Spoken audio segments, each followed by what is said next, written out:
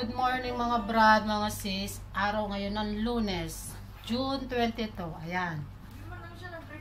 Ako'y aalis na naman. Tutulungan ko naman yung si Ate Liza. Kukuha kami ng ayuda doon. Sama kayo guys. May nag-message sa kanya, punta daw kayo dito. Okay, punta kami.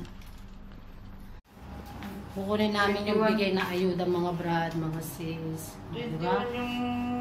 Blessing na naman po yan. 21 yung... Tingnan yung mga flat. Mga flat.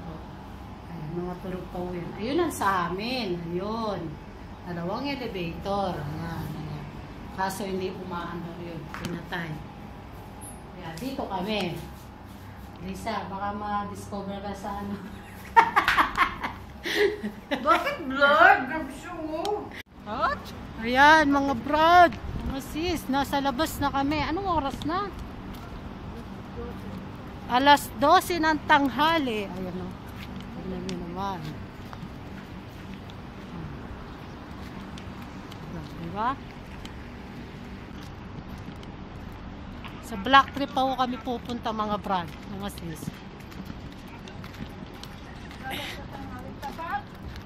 Ewan ko nung nakain ito, may mas maaga naman. Eh bakit alas 12? Open yung restaurant ng... Hindi pa nag-o-open? Ayun. Agad na lang mag-open, di ba sabi? Ikaw sama? May ba tayo mga brad, mga sis? May ano dito? Ano ba yung random test na yan? O, random test sa gagawin po nilang house to house. Ititest ka ho, may papasok sila sa ilong mo na i-clear kung positive ka sa COVID-19 o hindi. Yan, naglabas na naman po ng rules ang gobyerno dito sa Kuwait. Pero mas maganda naman po yun eh. Dapat nila, no? Tapos hindi nila ila-lockdown. Ganyan yung gagawin ng ministry. Wala naman lang gagawa sa... Ayan no? Mga brad, mga sis no?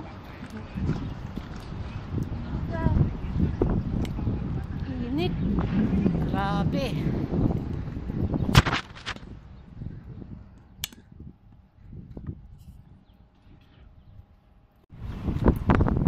Yan mga brad. Sa Sandstorm pa. Ano? Oh, init.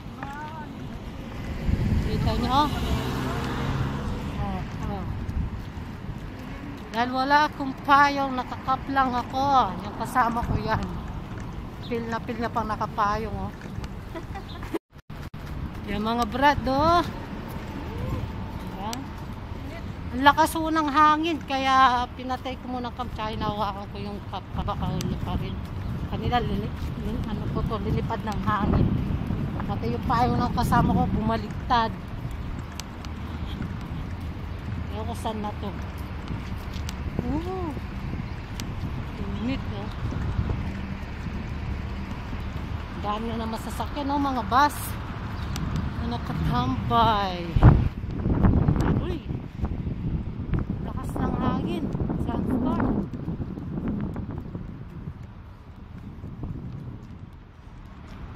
Yan, kita niyo yung mga building. Yan. Oh, may McDonald's outlet do dito oh. Hindi siya talaga yung branch ng McDonald's nila. Mga... Hindi pa nag-open yan. Yeah. Sa kasamang palad, naabutan siya ng COVID-19. Hindi siya na. Sana. Outlet lang siya, para siyang burger. Parang career siya.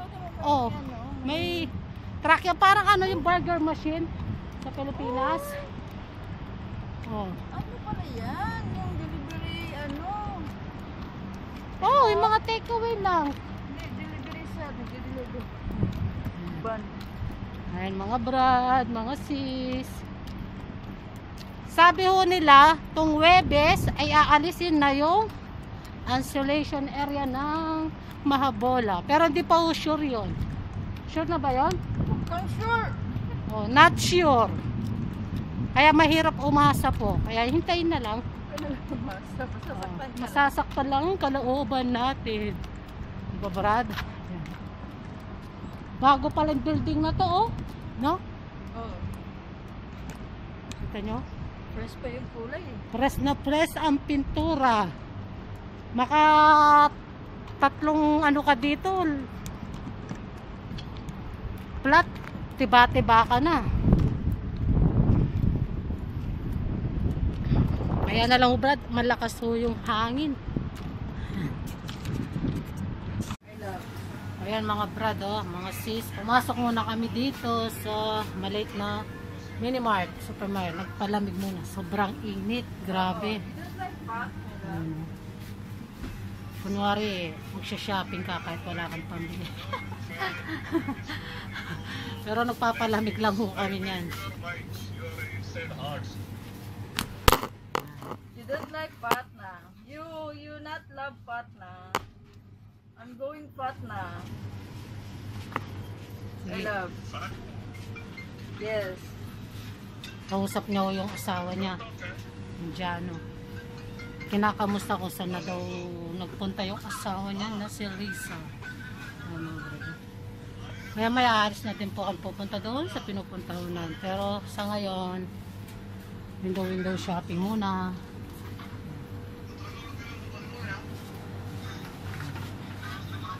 At window shopping. Ano to? Harina. Ibang kulay. No.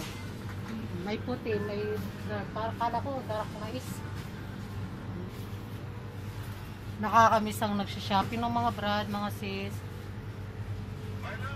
Yan, nung nagtatrabaho tayo, yan. Shopping ngayon. Wala tayong pang shopping. Hanggang sa tingin na lang tayo, tingin.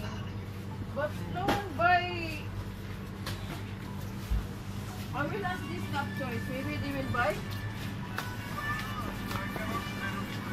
Wala din ho gano'ng namimili kasi dalaw ng kahirapan talaga.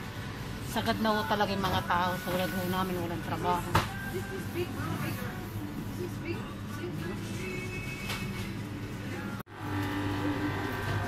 Dahil mainit, kailangan natin ng ice cream. Nagkakainis ng ice cream. Siya namimili.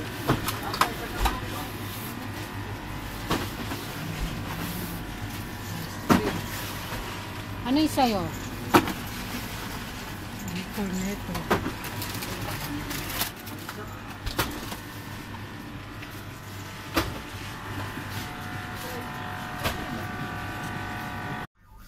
Hello mga Brad, mga sis. Dito na po kami sa bahay. Hi, di ho namin nakuha yung ayudang binibigay. Wala daw yung taong namimigay. Kaya balik na lang daw po kami bukas. Ano yun? Bigas, tsaka mga delata, noodles. Kaya ngayon, magluluto po tayo mga Brad ng ulam. Ayan o. Tinanim ko yan. Toge. Hahaluan ko siya ng carrots at sayote. O. Ulam na. Ganyan lang mga Brad. O. Di na kailangan na ano. 4 na araw to o 5. Yan. Magganyan ka lang. Babad mo muna yung munggo. Tapos, pagkatas na baba, mga 30 minutes o 1 hour, ilagay mo na siya. Kahit saan, ay ako bote lang. Ayan. Tapos, lagyan ko siya ng towel. Para every 30 minutes o 1 hour, diligin mo siya. Ayan. Ngayon, pwede na siyang iluto. Ano mga Brad? Kamusta naman po yung mga araw nyo? Ingat-ingat po palagi. Dasal-dasal. Huwag kalimutan mag-subscribe. And like and share sa YouTube channel ko po.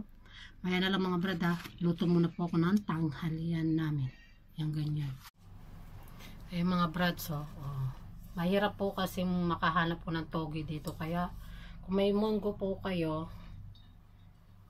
Magano na lang po kayo magpatubo. Yan. Sigurado pa. Lagyan nyo lang ng tuwalya para may pagkakapitan yung ugat. Yan. Tapos dilig-diligin mo. Diba, ang lalaki. Konti lang ho yan, pero tingnan mo, ang dami. Diba, press na press. Inaluan ko siya ng ganito.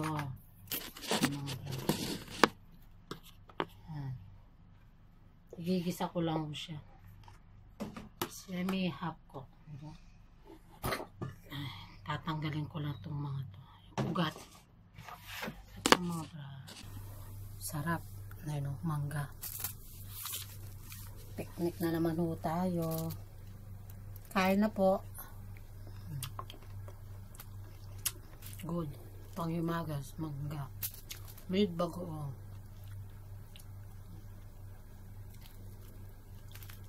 Kain muna tayo. Sarap.